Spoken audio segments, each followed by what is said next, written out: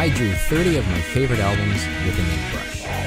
I was looking through some old sketchbooks and came across this one I did maybe about 5 years ago. I'm often trying to think of new things to do, and I thought at the time, why not just draw some album covers? So I made a list. My only criteria was to include albums that I never get tired listening to. I had also recently purchased these ink brush pens and thought, hey, why not? The nib bristles on them are kind of long and flexible. You can vary your line work by varying the amount of pressure you apply. And to add more ink, you squeeze the middle area here and it pumps more ink into the cartridge.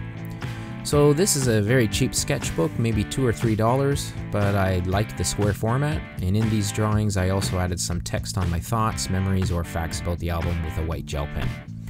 I usually worked on these pages for maybe about an hour in a coffee shop, usually after work. So the first one here is Dead or Alive's Youthquake album from 1985. Then we have Death from Above 1979, You're a Woman, I'm a Machine from 2004. We got the Violent Femmes debut album, Nick Cave's The Boatman's Call. We got Beck's Sea Change from 2002. Jane's Addictions, Nothing Shocking from 1988. Tom Waits' Closing Time, excellent album. The Strokes' Is This It from 2001. New Order's Low Life from 1985. The Flaming Lips Soft Bulletin, and you can see up here I accidentally smudged the ink. Suicide's debut album from 1977. Screamin' Jay Hawkins, this is kind of like a greatest hits album. The Software Slump by Grandaddy, released in 2000. Miles Davis, Kind of Blue, 1959, and I think it's still the best-selling jazz album. Platinum Blonde, Standing in the Dark, huge fan. Anthony and the Johnsons from 2005, I Am a Bird Now. The Cults Electric, released 1987.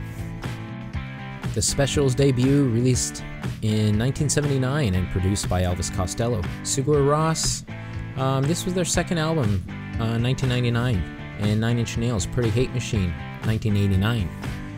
The Cure, Standing on a Beach, the singles collection. Tool's Undertow from 1993.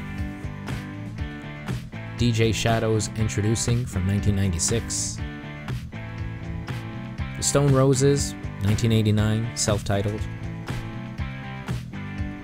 And the excellent I Can Hear the Heart Beating as One by Yola Tango from 1997. Public Enemies, It Takes a Nation of Millions to Hold Us Back. The Smiths, The Queen is Dead. Radiohead's OK Computer, also from 1997. Fine Young Cannibals, self-titled debut, 1985. And Tobias Jesso Jr., Goon, 2015. Thanks for checking out this video. Feel free to subscribe, hit the like button, or leave a comment or suggestion below. This has been a video production.